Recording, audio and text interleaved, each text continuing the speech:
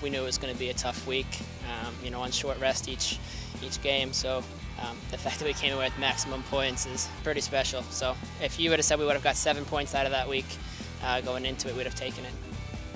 During the whole trip, we worked together, and we had that in mind. I think it was a good thing that from the time we took the plane, we were thinking on it.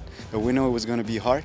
We just put a lot of work in it, and during the games and everything, we were focused and trying to do as the coach said, and everything came up.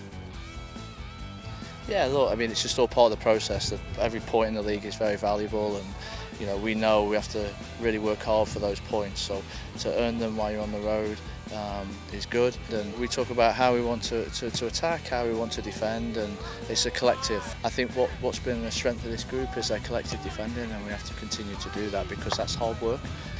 To a man last week, everybody was fresh, and it was a really squad effort, and that's what's most pleasing and most satisfying about the trip.